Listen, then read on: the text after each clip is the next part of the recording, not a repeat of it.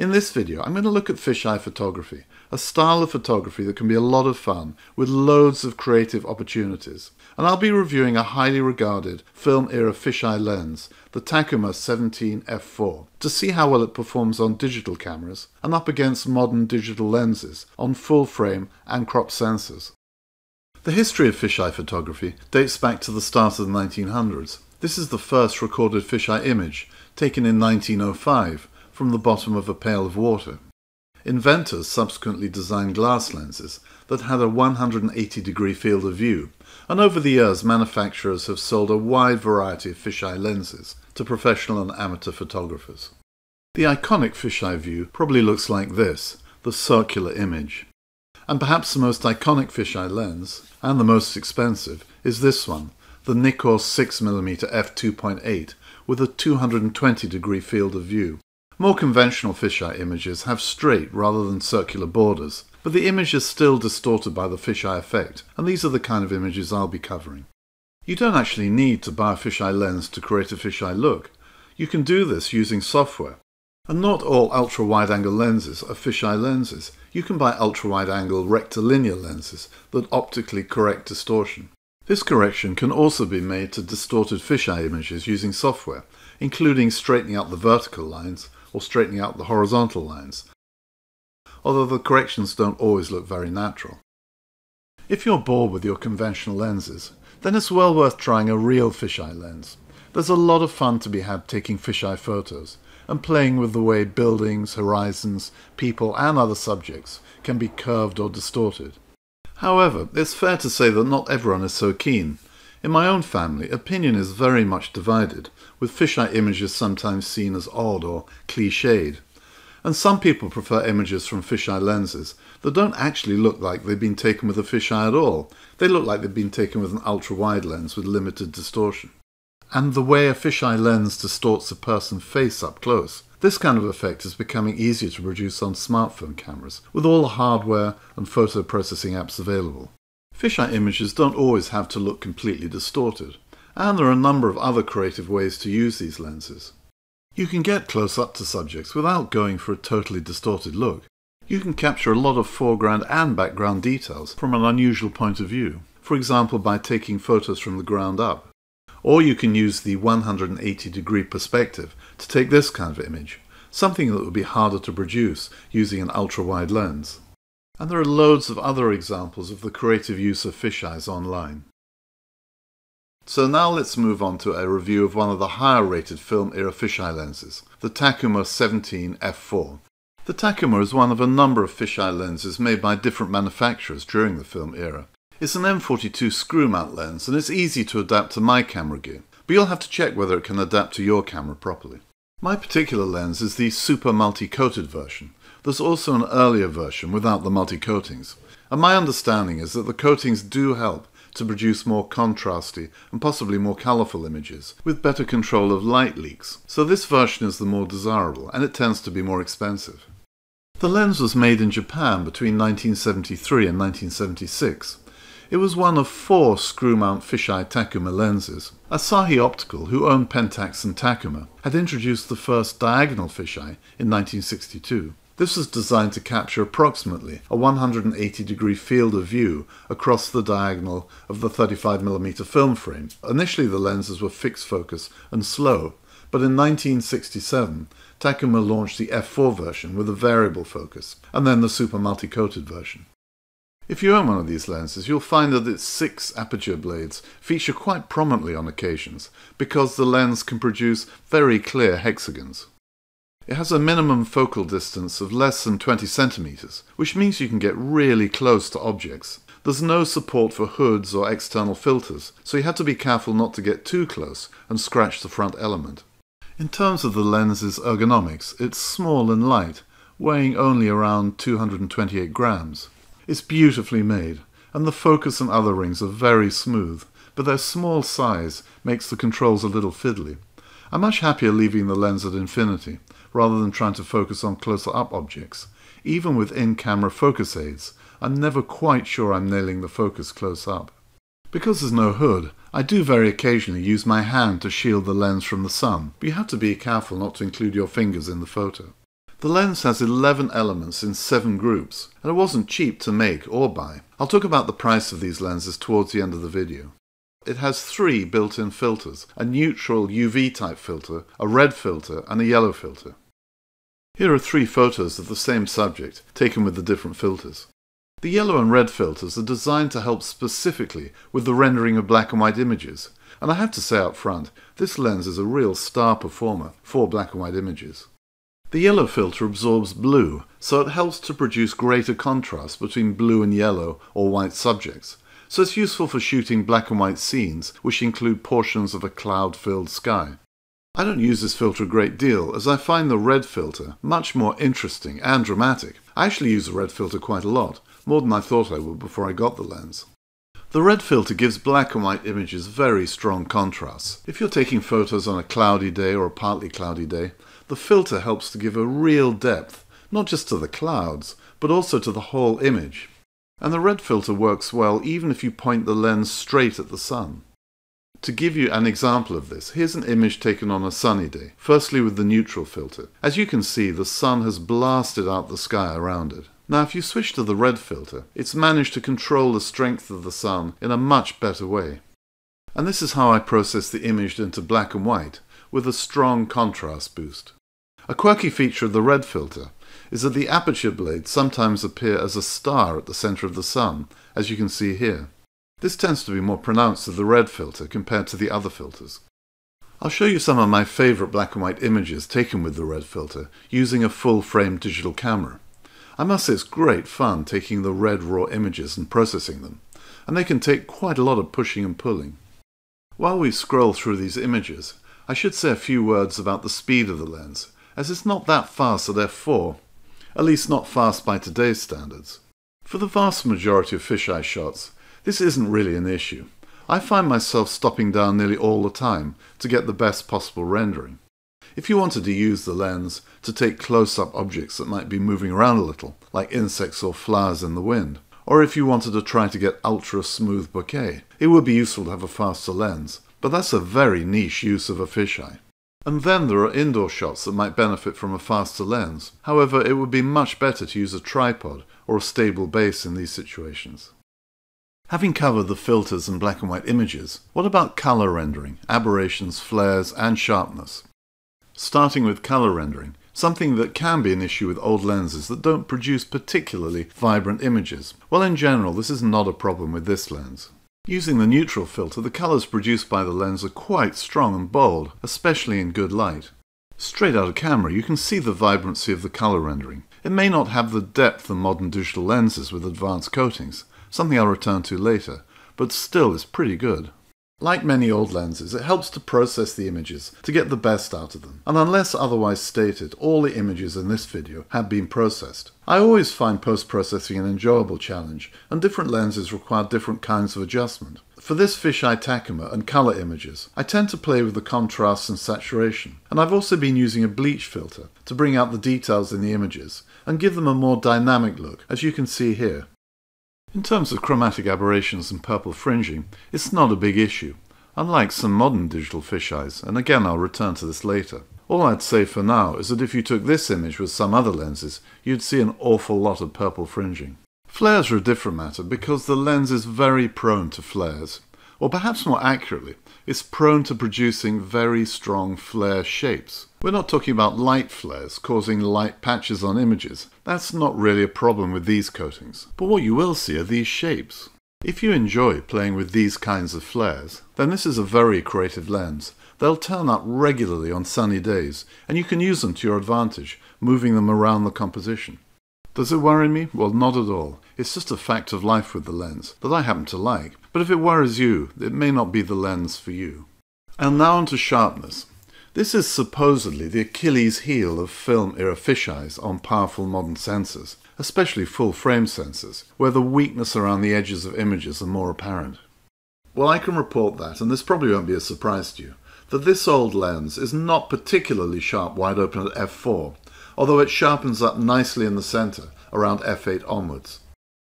The obvious weakness of the lens, in common with other old lenses, is that the Takumar's images are quite soft towards the edges at all stops, especially compared to new fisheye lenses that have been digitally optimized. I've done some sharpness comparisons with a modern fisheye, which I'll show you later, but for now here's just one example, where there is a clear drop-off in sharpness from the center. On a positive note, this and other images demonstrate that the lens is perfectly acceptably sharp towards the center. Indeed, it's very sharp in some cases, stopped down, when you nail the focus. The critical question, of course, is whether a sharp center and softer edges is acceptable for a fisheye lens. If you take ultra-wide lenses, then you do need across-the-frame sharpness. That's the point of the lenses, to show all the details of a scene across the frame. Unlike longer focal distances like fast 50s, where you could argue that a softer edge actually helps to give greater subject isolation. However, for fisheyes, I think the answer is different. You're already getting a lot of distortion towards the edges, caused by the 180-degree point of view. And if these distorted parts are also quite soft, does this really distract from the overall image? I don't think it necessarily does. Indeed, a number of the most successful photos I posted online with the Takumar, successful measured by views and likes, have been relatively grainy and not sharp all over, if you choose to pixel peep. So I'd say that the interesting perspective caused by the fisheye effect is actually more important than edge-to-edge sharpness. And if you want edge-to-edge sharpness, then it's better to buy a top-quality new digital lens. One way, of course, to reduce problems at the edge of images is to use a crop sensor camera, because the sensor crops off the edges, leaving the sharper parts. The problem with this is that a crop sensor rather castrates the fisheye effect, and the Takumar 17mm becomes more of a conventional wide-angle lens.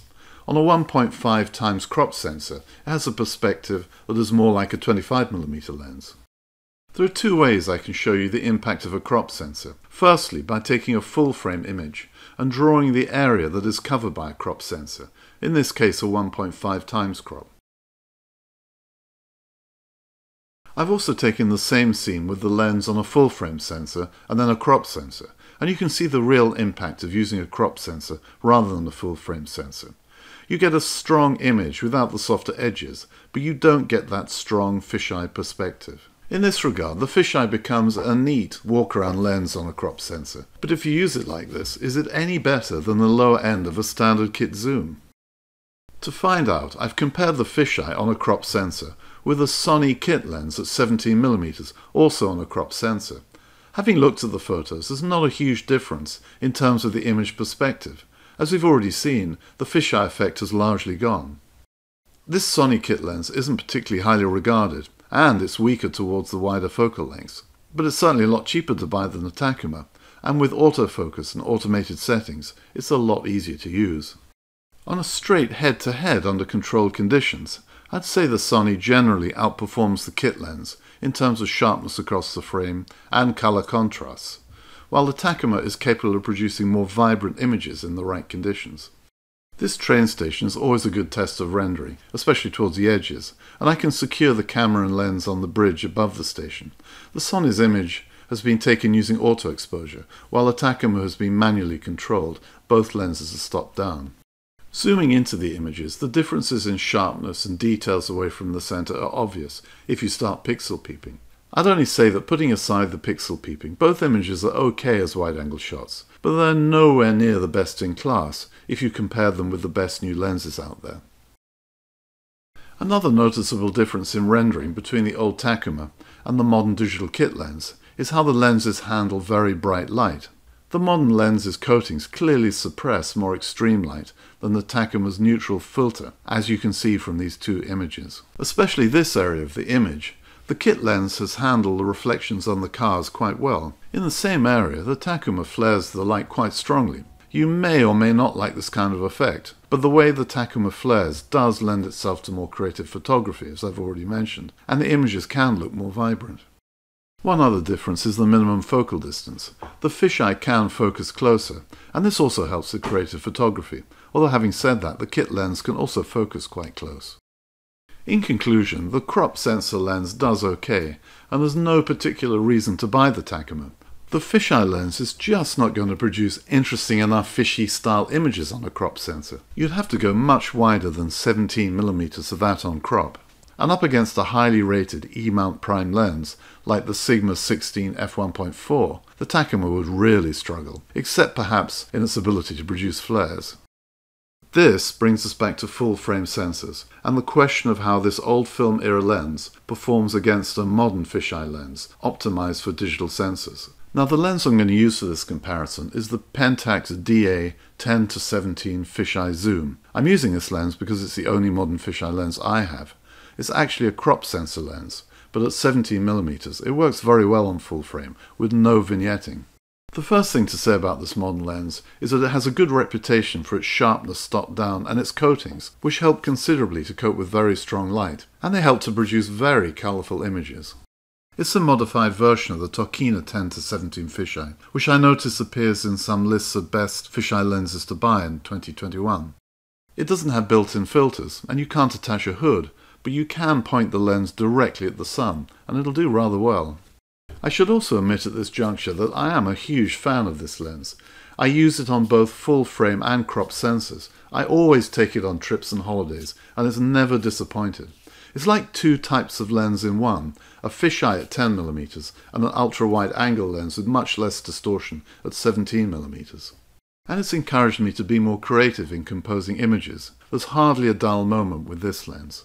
Anyway, with that confession over, here's the view of the train station again, taken with the fisheye zoom at 17mm on full frame, and you can see the wider perspective from the full frame sensor, as well as a sharper rendering than the other lenses we've covered so far.